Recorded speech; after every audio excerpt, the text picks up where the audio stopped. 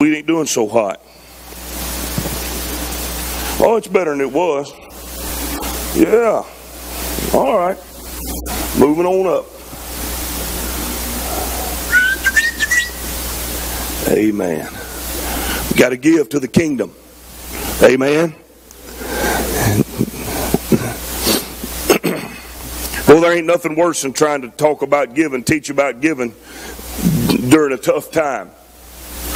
Amen. I'm aware of that.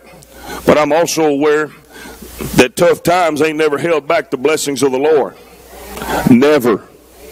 Never. I've told you all before, I've wrote hot checks and put them in the offering before. Somehow or the other, they didn't end up being hot when I got through with them. I'm not normally afraid. I'm not afraid. That's not a good term. I approached this message today with some trepidation because I'm not exactly sure. Well, I tell you the truth, I don't know how none of them is going to be received. Because sometimes I think I'm going to preach something and they're going to run the aisles and jump, holler, and yell. And Brother Chris had to fight to keep them awake. And then sometimes I think, Lord, I better hurry through this one so they get on out of here. And everybody says it's the best thing they ever heard in their life. So it ain't up to me to decide how y'all going to respond. Amen. But it's the word of the Lord. He won't leave me alone. Bothered me all night long last night, all day yesterday, for the last several days. And I'm going to do my best. I'm going to do my best to deliver you what the Lord has given to me for you. Proverbs chapter 18 and verse number 24. How many of you realize, recognize, and accept that the church marches to the beat of a different drummer than the world does? Amen. Y'all go ahead and stand for me to read the word. Amen. We normally don't do that on Sunday mornings, but it's a good idea. It's an honor for the Word of God, not for me. Amen. And I can show you in the book where they stood up at 6 o'clock in the morning and didn't sit down till dinner time. That's noon hour. 6 hours they stood up and listened to Ezra read the Word of the Lord. A man that hath friends must show himself friendly. And there is a friend that sticketh closer than a brother. And you may be seated. I want to preach to you for you. Let's start all over. I want to minister to you for a few minutes this morning on the subject, the lost art of friendship. Webster defines friends. This is almost funny. It's almost funny. Amen. A person you know well and like. That's a definition in Webster's dictionary of a friend. A person you know well and like. I'm going to let y'all try to get that.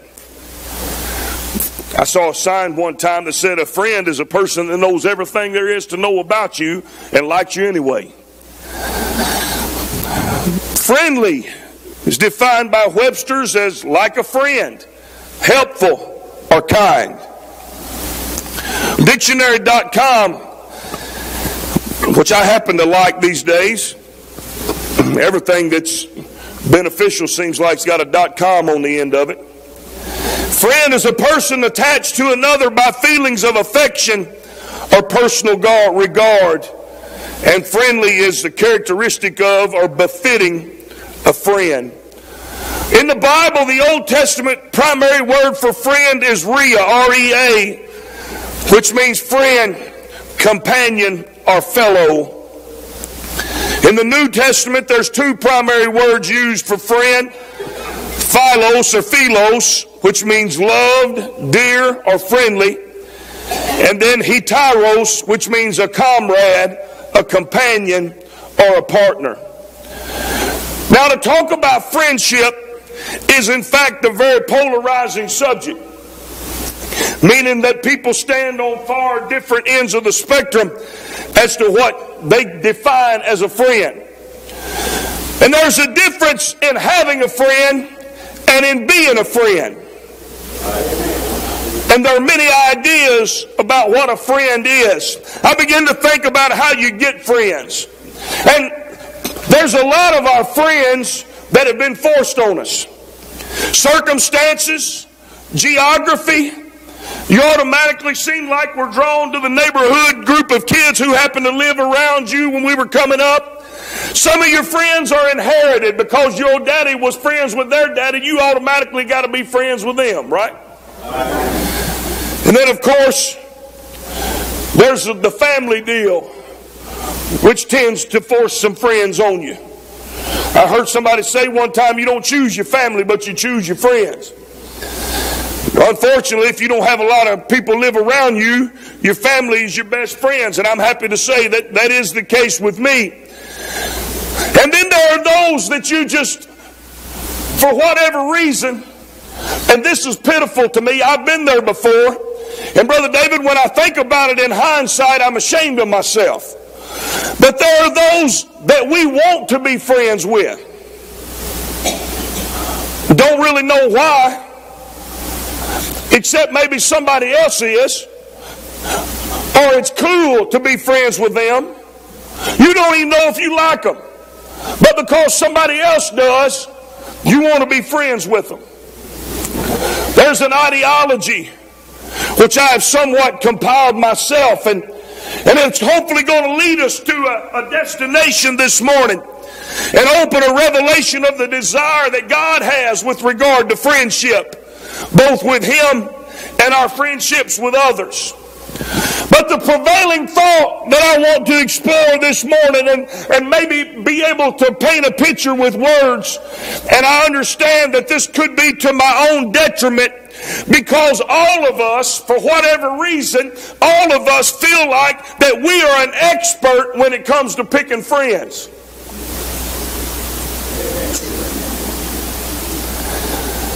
The ones I picked are the best ones, and we've got to understand and recognize the effect that friendship has on us, even to the point that your mama may not like what friends you run around with, because when you're with them, you tend to do things you shouldn't do simply as a matter of friendship.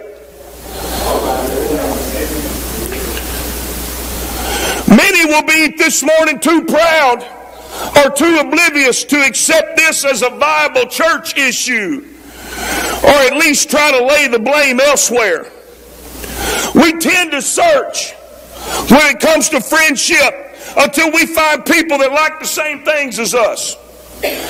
Possibly that they dress similar to us. Same entertainment choices. Sometimes dislikes bind us together. And the list could go on and on. But the point is, we then pick them as a friend. We gravitate toward them because it suits us, or because it's safe. In some cases, we're attracted to them. In a platonic manner, of course. Understand, this has no sexual undertones. But we are attracted to a particular individual or a group of individuals. How many of you have ever read or heard, we like that it has such a negative connotation, and especially as portrayed in books and in movies and in the media. And I'm in no way at all an advocate of doing this. But how many of you have ever read why it is that people join a gang? They do it for friendship. They do it because it's safe. They do it for it's all of those things go together. They don't do it because that they want to be bad to people. They don't do it because they want to do drive-by shootings. They don't do it because they want to steal. They do it primarily because of the relationship that is accompanied by it. But we are attracted to a situation, attracted to a group of people, and we change ourselves to accommodate their likes, their dislikes, their hobbies, their hairstyles, and other friends. I want you to think about the last time you were at the mall in the middle of the summertime, and there's this young crew that comes cruising down the mall, and there will at the very least be a common feeling amongst them, but most usually there will be an evident, outward evidence that says they all belong together. You agree? But the end result is friendship. You've seen it before. 6 or 8 or 10 or 12 or 3 or 4, 2. Girls will get together and they'll all decide to fix their hair the exact same way. Same little braid down the side, or maybe the same, homemade color treatment or whatever they might put on it. And they'll all want to go out and be together. I remember one time, and I'm not proud of this either, because I've been susceptible to the same things. And sometimes I try to put on a particular kind of front, but the truth of the matter is I like friends and I like friendship and I like having relationships with people. But I remember one time that I was with a group of guys, and we were very young, way too young for me to even tell you how young we were, and they had all got liquored up. And they were acting goofy. Now you have to understand something. I wasn't going to get liquored up, but I'm just going to give you a little insight into how dumb I can be. And you better be glad nobody said amen. But they were goofy as Bessie bugs. Ignorant, stupid. Right now, if I caught a bunch of them doing it, I'd take my belt off, whoop every one of them. But let me tell you something. I ain't never been drunk. I ain't never had a drink. But I'm unhappy and not proud to tell you that I can act drunk.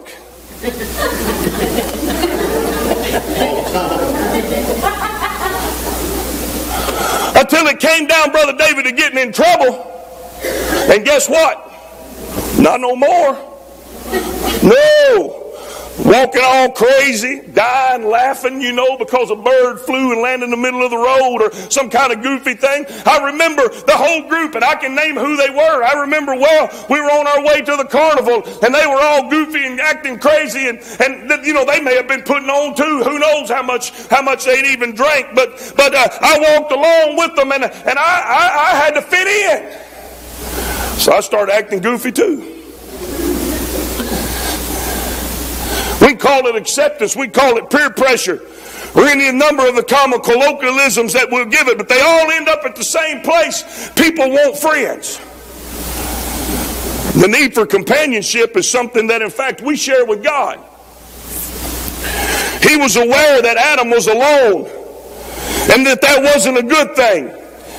And so he made Eve. And God came walking in the garden in the cool of the day that he busted them out for sinning,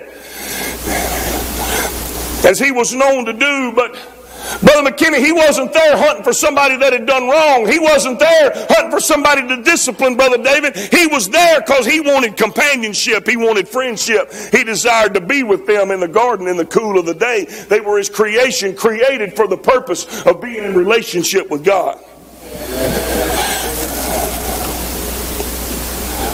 Granted, the nearest thing, and I need to understand this, the nearest thing that we can experience to the relationship God desires to have with us is marriage. The true idea of marriage, not what society tells you is the idea of marriage. But a marriage between a man and a woman is the very closest a human being can get to the relationship between God and man. And we can make a strong argument that the basis for a strong marriage is as much friendship as it is anything else. You need to be friends with your husband or your wife. You need to have friendly conversation with your husband and wife. So understand, the concept of friendship is a refrain found throughout Scripture. The Lord spoke to Moses. I thought this was ironic as I read in the book of Exodus 33, I believe it is. The Lord spoke to Moses face to face, the Bible says, as a man speaks to his friend. Abraham was called the friend of God. And he wouldn't have to stretch things to declare David as a friend of God, seeing he was identified as a man after God's own heart. Then with the revelation of Jesus Christ, and very shortly after he burst forth on the scene, and as a minister, as a Bible adult, with a message of repentance, he chose him 12 disciples, and he surrounded himself with friends, as he called them in the book of John. He said, "You're no more servants, but you're friends, because I'm going to share everything with you." We are in fact referred to as friends of Jesus as he laid down his life for us. And of course our friendship is assured. He said, "You are my friends if you do whatsoever I command you." In our text, Proverbs 18 and 24. And I will tell you today that I'm hopefully going to peel back some layers of this verse or this particular passage that we may not have viewed before. But the Bible said, a man that has friends must show himself friendly. And there is a friend that sticketh closer than a brother. First thing we have is we've got a man that has friends. He's not trying to get them, he has them. But to be a friend and to keep friends, by definition, he must show himself friendly or basically act like a friend. So the consequence of having friends is you have to be friendly. But there is a clear line of demarcation drawn between a man that has friends must show himself friendly. Because then it says, and there is a friend that sticketh closer than a brother. Now, before we get too carried away in ascertaining what that means, we got to understand that the first clause and the second clause are talking about two different things. The first clause is talking about a group of friends or a crowd of friends or quite a number of friends, and a man has a requirement when he has a group of friends to act friendly toward them. But it is a trivial, it is a peripheral relationship. But the Bible says there's a friend that sticks closer than a brother. It's a friend that passes the bonds of family, that will drop everything to help a friend. Despite, and this has been evident in my own life, despite maybe there being several years between you being together with your friend, but as soon as you get back together, it's as if you've never been apart. The beautiful thing, Brother Larry, to that is nobody has to remind you to be happy to see them, but it's a natural occurrence. And a beautiful thing about it is there's no pressure, there's no expectation. I don't hug them because I think they want to. I hug them because I know they want to. Think about it as you come back together with a close friend. The lack of pressure, the lack of expectation. There's no guards that I have to put in place. I don't have to protect myself. And definitely there's no guile, there's no fakeness, there's no falsehood. But it's an air of expectancy at a reunion. A long, strong hug, an unprovoked smile. It's a joyous occasion or coming together. As I wrote this, I thought of my few friends that fit this bill, and I am blessed in that I do have several. Different locations, different places, different walks of life. But when I run into them, even here in town, run into them at Walmart, or if I run into them at a family reunion, or maybe some far off place, it's as if we were never apart, and that affection, that mutual friendship is evident. I had somebody tell me one time, he said, GL, you tell more people you love them than anybody ever heard in my life. Because virtually everybody I talk to on the phone of any time, I tell them that I love them. But as I wrote this, I thought of my few friends that fit this bill. But then I was troubled. Because I thought just as profoundly how it seemed I was writing something of a history lesson rather than something that might happen now. What has happened to friendship? There's no such thing as a convenient friend. So many of us have given up on having those friendships.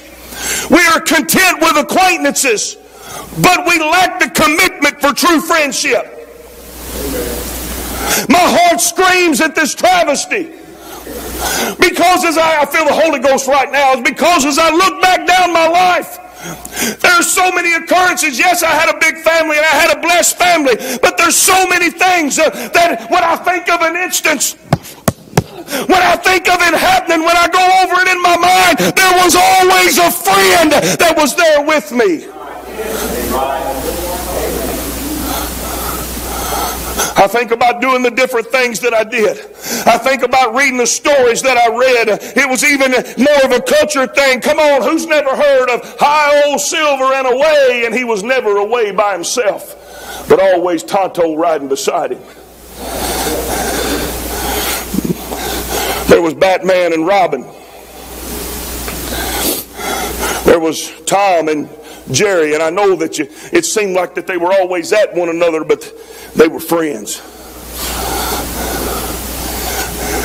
My heart screams at the travesty as the Lord has been shaking and rattling my cage and recognizing that this apathetic outlook toward friendship has crept into the church. We are so much better when we have friends. We are stronger. We are more friendly. We are more approachable. Think about it. Right after you reconnect with a close friend and you walk arm in arm or maybe arms around each other to sit down to have a bite to eat, and you don't snap at the waitress and you don't gripe and bellyache about the food. It doesn't even matter because everything has become secondary to that friendship.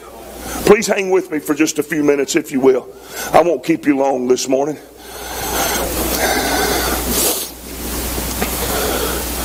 We're so much better when we have friends.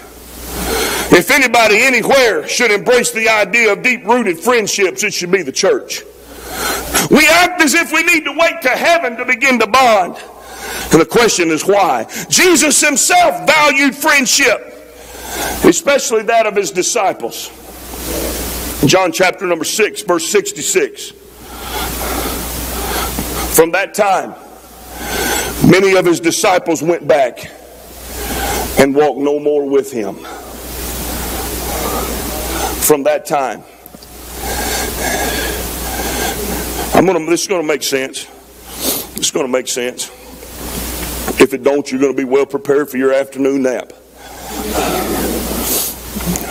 From that time, many of his disciples went back and walked no more with him. You have to understand, we're very early in Jesus' ministry.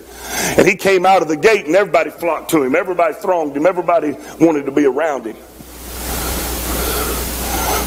It was cool to be around Jesus.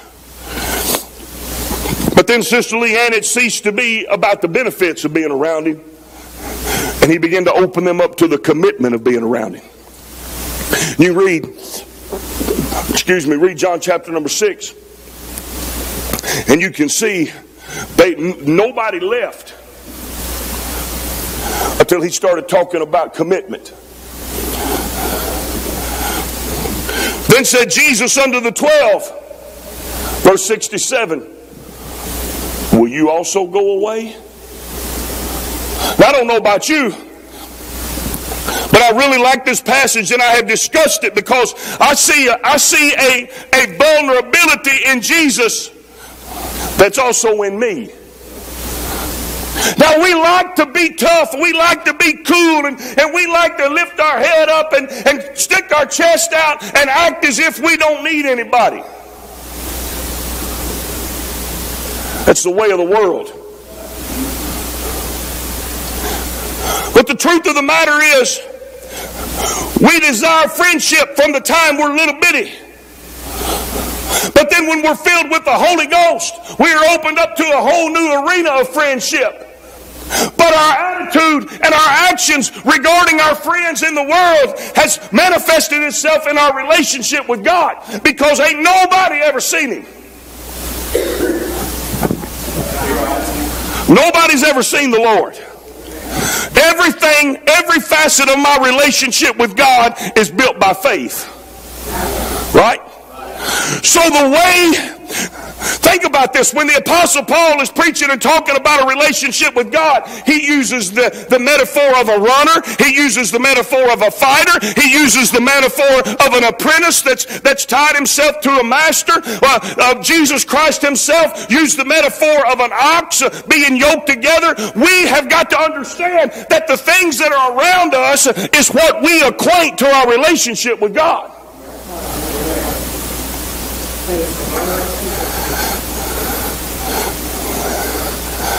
Now, I told you I was scared to talk about this, partly because it's slow moving. That's why I tried to get everybody cranked up earlier.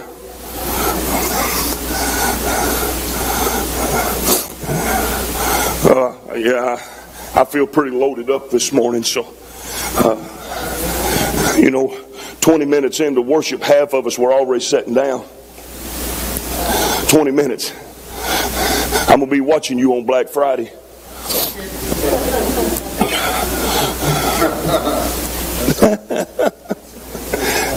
We're standing in line for a baby doll.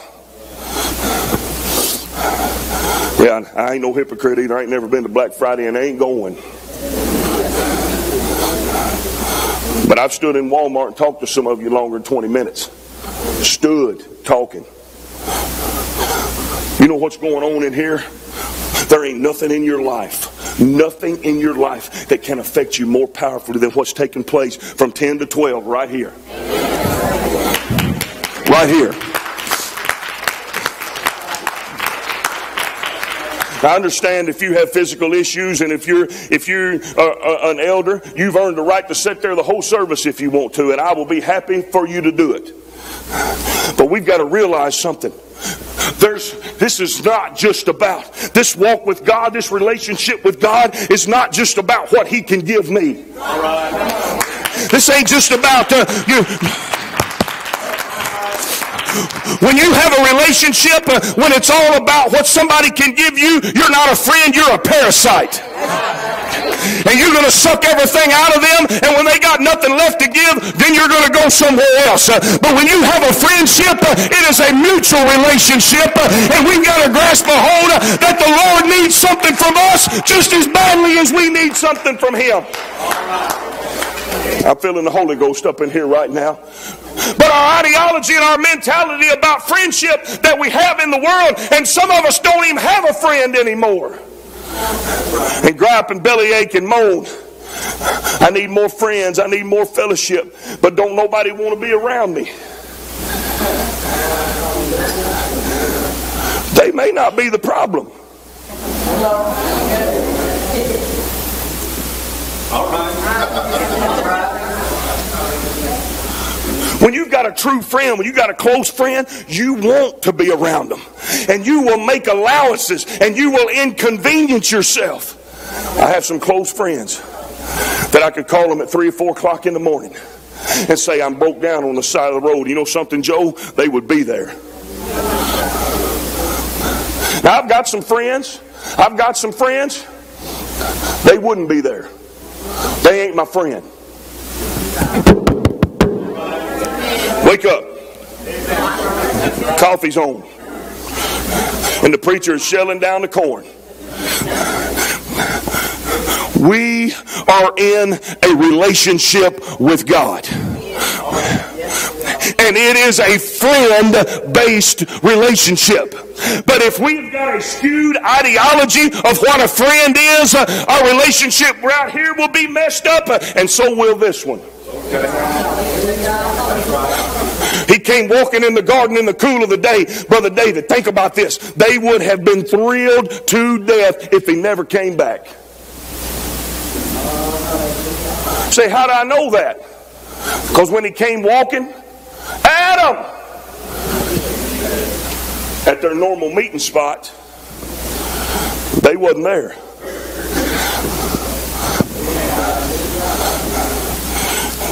Many of his disciples went back. They left when Jesus began to ramp up the commitment of what it's going to take to be a part of the kingdom, what it's going to take to follow Him. He did tell His disciples, take up your cross and follow me. And He began to ramp up the commitment of what it was going to take. It's going to take some denying of yourself. It's going to take some hard work and some effort on your own. It's going to take some sacrifice to be with me. Come on, you know what He said? Lord, we want to go where you live. He said, you got to understand something. The foxes have a hole and the bird got a nest. But you coming...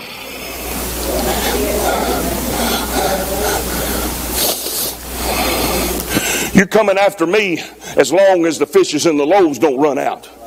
But the Lord is looking for some people that ain't in it for the fishes and the loaves. The Lord is looking for some people that are in it because we're friends. And as much as I need Him, and as much as I'm counting on Him, He's also counting on me to be there.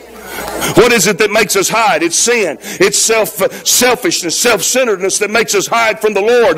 But when we are stripped away from our facade and recognize when I come, why do you think David said, I was glad when they said unto me, let us go into the house of the Lord? Because it was